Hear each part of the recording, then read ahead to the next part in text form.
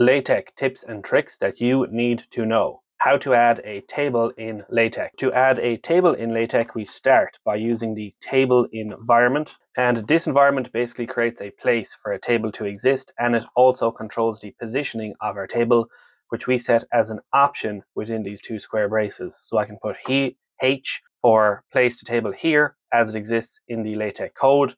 The table environment also gives us access to commands like the caption command, which we can use to caption this table. But this, if we build and run this, we can see that this will basically create a place for our table to exist, but it doesn't actually draw the table.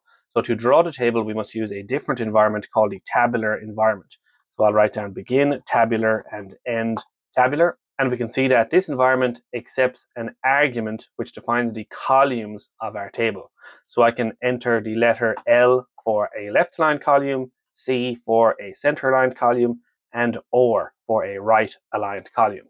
Hence, our table here is going to have 3 columns, each represented by a given letter. Within our tabular environment, we then enter the contents of the cells within our table. Each cell is separated by an ampersand symbol, and we jump to a new row using the double backslash.